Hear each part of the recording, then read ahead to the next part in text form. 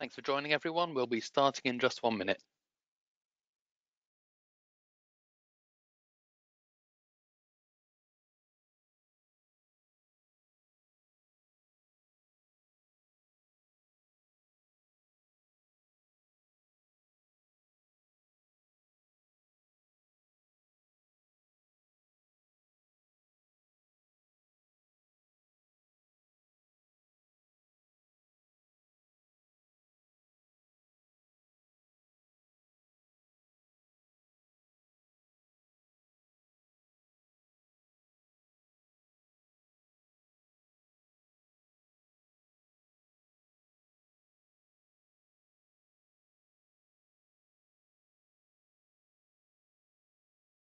Hi, everyone. Thanks for joining us today.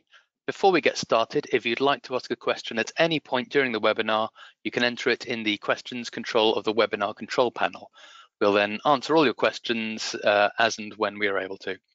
So without further ado, I'll hand you over to Michael. Thank you, Tom.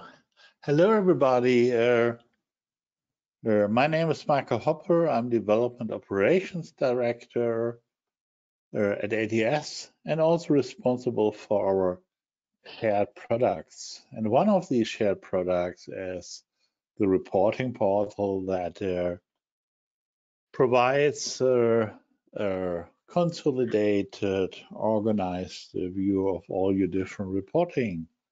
And I'm glad that I can present here this development, which has matured over the last years, and we thought it's time to do a webinar about this. So, what is the problem? Why have we built this? Well, we got many requests from customers telling us, well, we have many different reporting sources. Because the products are simply have different reporting requirements. So for CM4D, it's mainly PDF, sometimes I had some customers with hundreds of pages, while most other reports, someone inspect, are more classical reports and SQL Server reporting services. But you could use the data and from all products and use Power BI to get some dashboards, or some customers have Tableau to have some dashboards. But the result is that you have to go to many different places just to do your day work, which is of course not good and confusing, and yeah, it's not a good user experience. So and furthermore, our previous advanced reporting service could connect here to a SQL server, SSRS server, SQL Server reporting service. But if you have multiple, if you have one in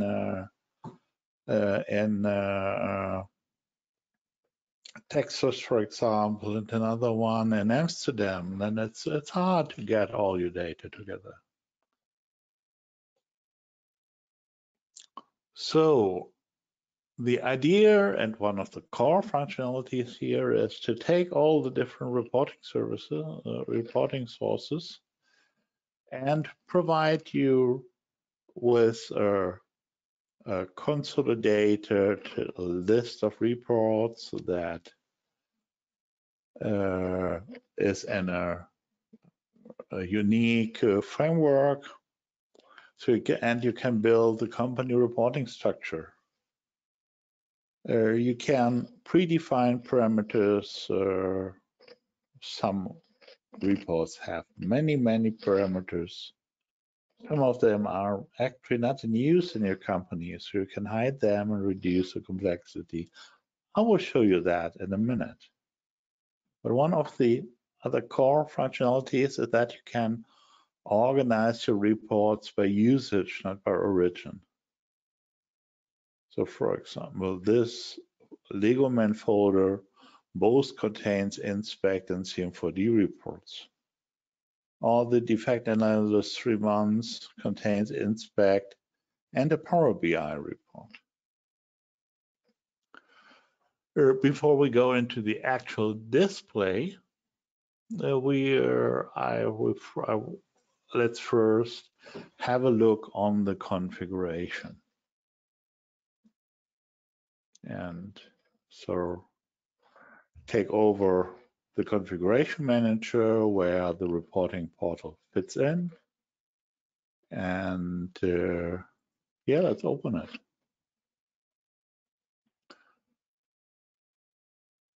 And maybe start already with a menu. This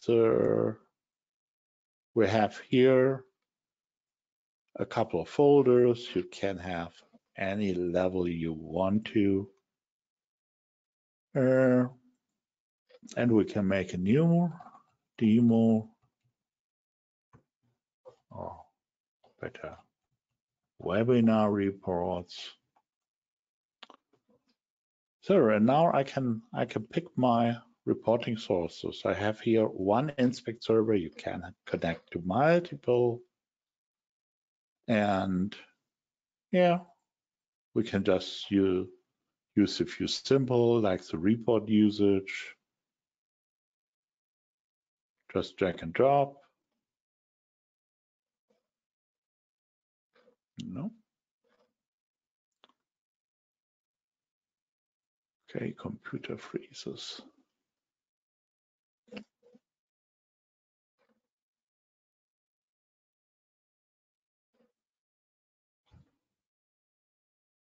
Okay, the complete, I will, the complete Chrome is frozen. So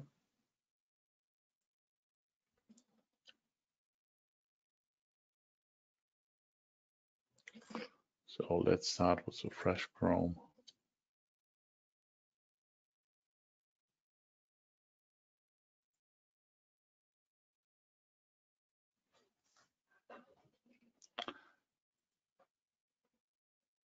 Here we are again.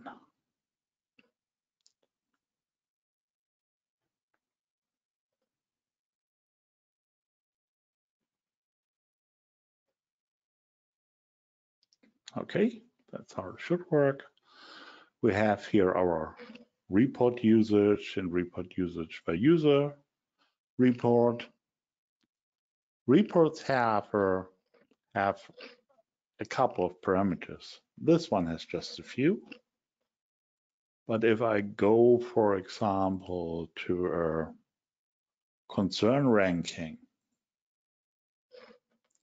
then this report has quite a lot.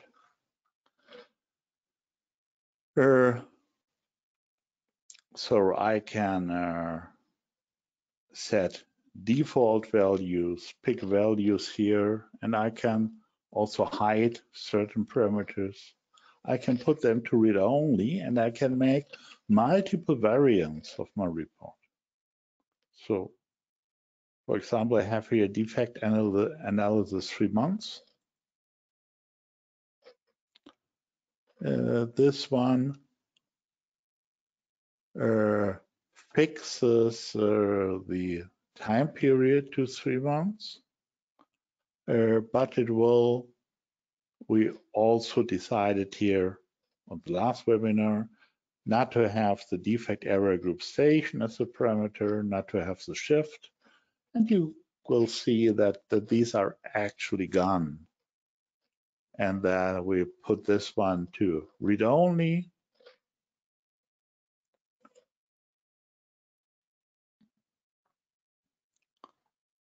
Okay, so by doing this, you can really build your reporting, your setup in the way it's needed for your daily work. You can also define time periods. Only one on this report, but multiple here, and this is not one with parameters, multiple here. And these time periods can be modified. So you can configure this according to your needs. So it's not a fixed list anymore here. If I have a look on the reporting sources, we have 3 configured here. We have a SIM4D, generated reports. We have a Power BI connection to a Power BI workspace using a service principal.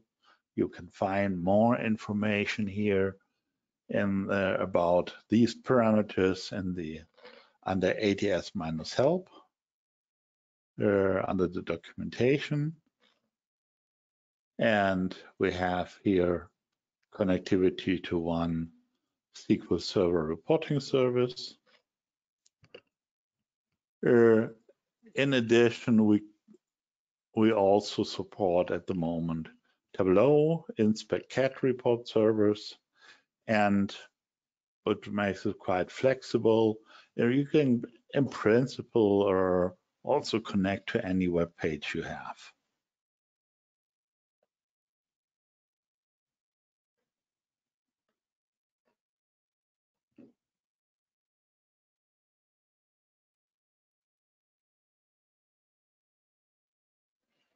So, but let's have a look on the how does it look now for the user? This was the view of the operator, of the administrator.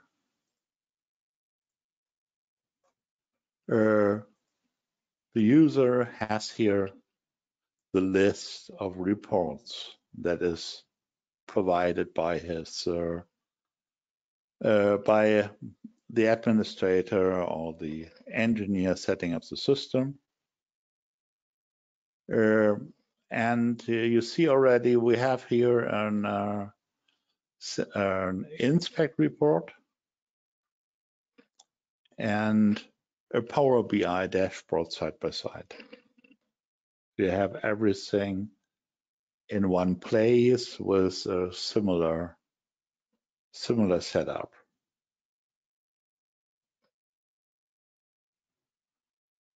If I have a look here on the concern ranking, I just have the 3 months and I have removed here the shift.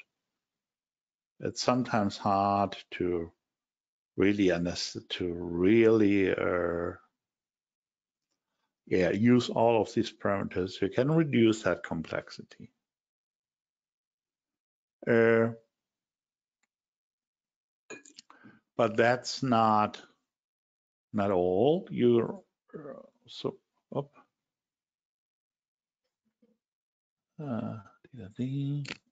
Okay, here we are again. You might have noticed already the stars. You can set up your own favorites. So I can make this, for example, in addition a favorite. So I have 3 favorites here at the moment. But with the normal reporting, with a couple of reports, you do have, this might be a bit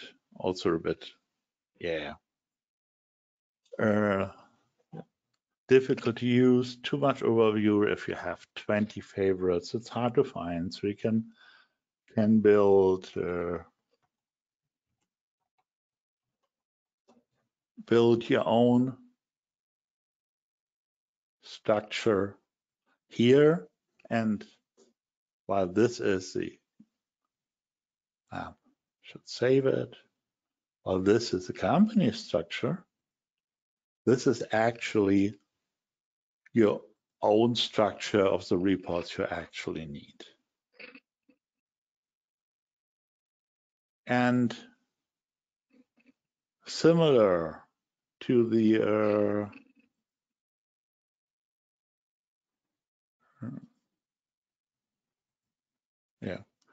similar to the parameters parameter settings you have in the configuration You can also build your own setup.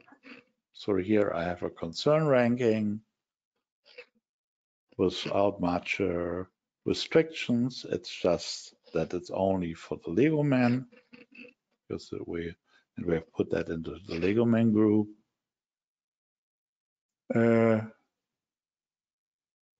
But I can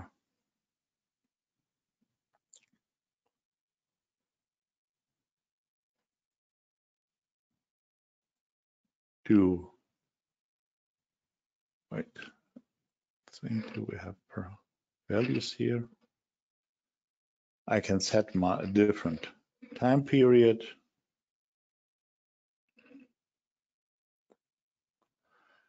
And save this. And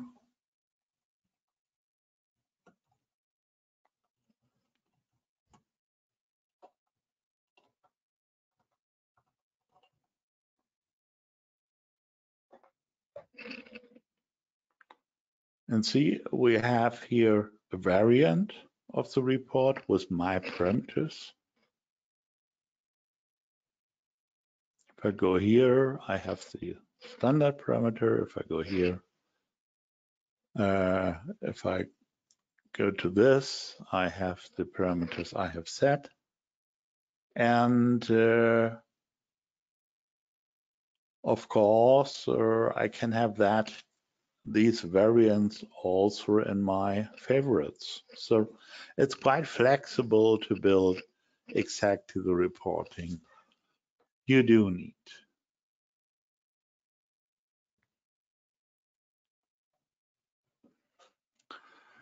It is integrated in ATS security and configuration. You've already seen the configuration manager integration, but ATS security gives you the possibility to have your own users or local users, how we call it, but also to use an Active Directory or an Azure Active Directory, any SAML provider, Google, if your company is using Google for authentication, like some do, to give people access, and then you can configure the security independent from all your different sources.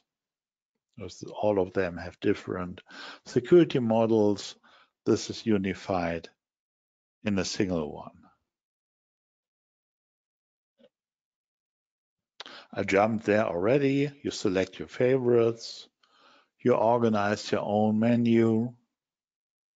You do make your own variants. Okay, so you have your own reports. So what now? Because you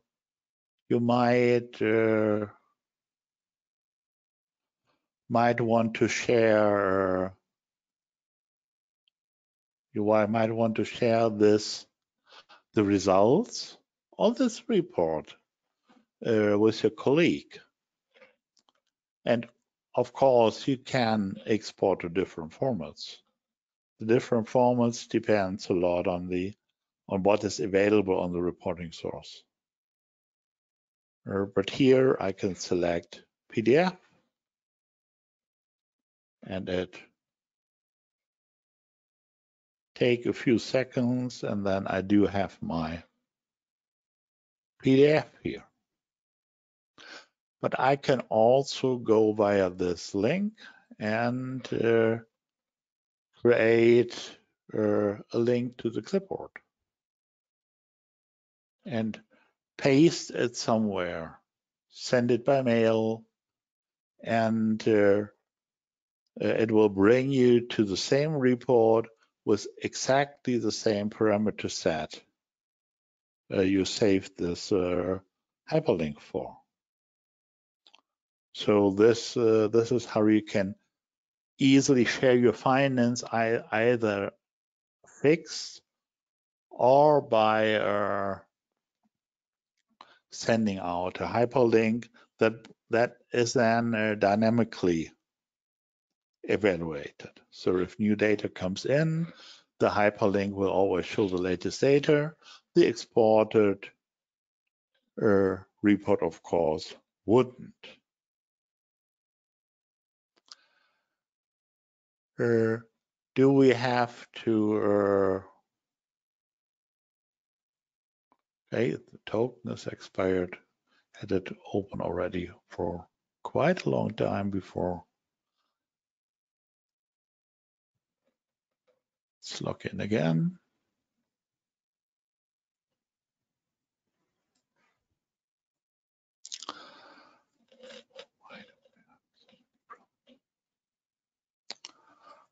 Okay, but sharing reports is not the only thing we need.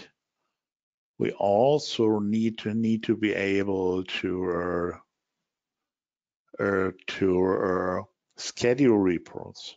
And while several reporting sources have all their own solution, we have built a shared solution here that is independent from the reporting source. And we can send out reports either via email or to a file share. Oh, I forgot to stop. Are there in the previous part already questions, Tom? No, we don't have any questions at this time. Okay, we don't have any questions yet. Okay. So the distributed distribution of reports via a scheduler is here in the reporting scheduler part. And I have already scheduled a couple of reports. Actually, it's still pretty much in demo mode because it's still exports every 50 minutes, runs here, and send that at the moment to a file system. But you could as well send it out via email. So you build your parameter set upfront. Your scheduling options are quite normal. Well, what you know when you do, for example, a recurring meeting in Teams or other applications. So by our daily, weekly, and select days of a week when it should be executed. And then this report is just automatically executed and sent out in the export format that you have chosen. As a PDF, or quite frequently they also will be Excel. It's not that uncommon to export to Excel and to use that functionality again to do some further analysis on the data.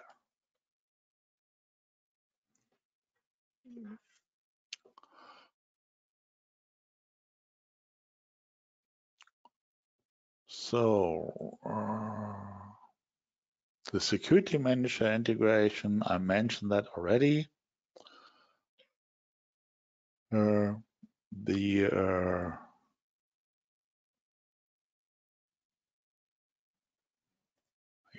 I haven't saved this.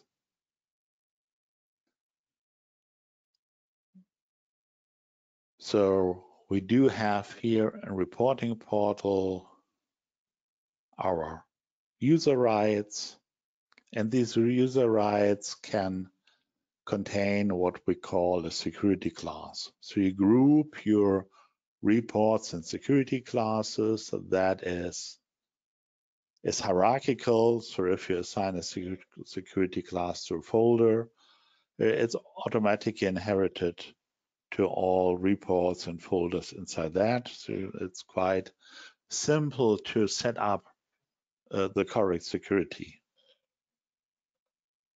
Yeah, and then this is just assigned to roles and users, and as in a easy to use integration with a very flexible security solution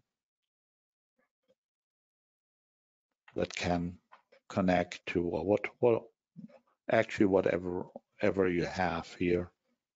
As SAML is missing here the list, but it's also supported.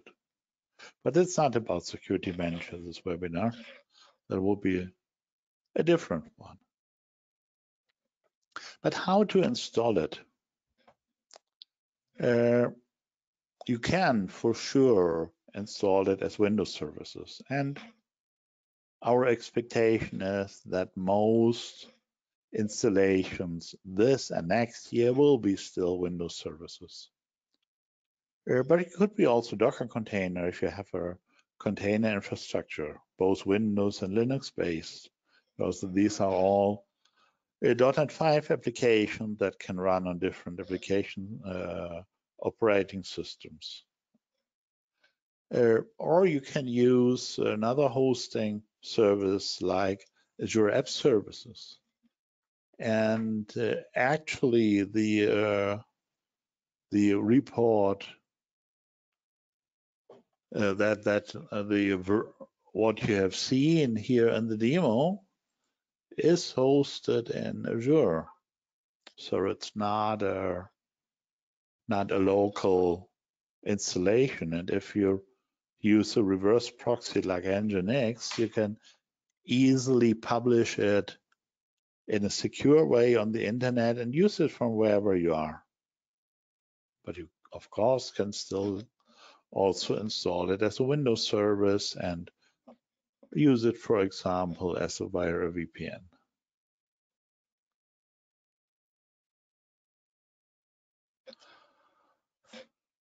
So, but there, honestly, using it in a Docker or an app service gives you a couple of more monitoring options because the infrastructure simply has them to see how your system is running and how much resources it's using, which is possible but not that easy centrally with a Windows service.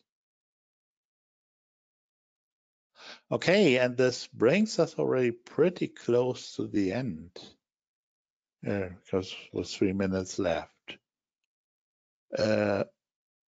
What's next? We do have support for SIM4D generated reports. I haven't shown you that yet. So we have here a view on a depository. We have here a view on a depository with a template filter. And you can easily get access to the PDFs here, see them, download them in a quite simple user interface. What we're missing so far is the support for what SIM4D calls the web reports. So to generate your reports on the fly. This comes next. This is currently in development. We also got feedback that not everyone wants to invest, for example, SQL Server reporting service, as it's not as cheap as it has been. So we are currently evaluating the option to build, at least for small installations, to include a report builder and a dashboard builder to do reports locally in the system.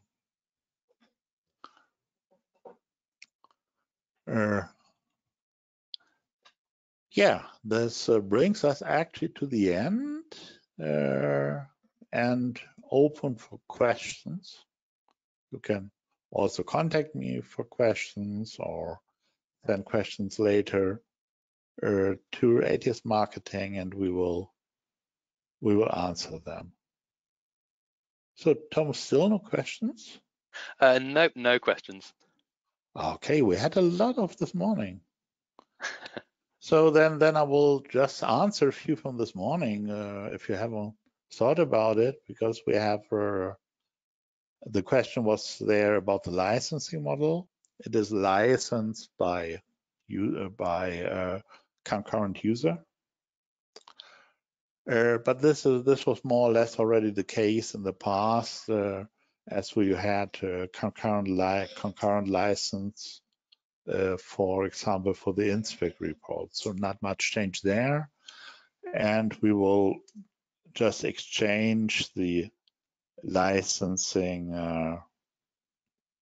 the licenses you have for the individual products. And you will only need one license here. So a license for inspect also counts for CM4D. We don't make any change there. If there are no questions at all, then yeah, we come to an end with 1 minute overrun. Okay, thanks, Michael. Thank you very much for attending. Yeah, as Michael said, if you do have any questions about the reporting portal or anything else, you can reach Michael on those details or contact us through your standard ATS contact or contact marketing. So all that's left for me to say is thank you for attending and have a great day.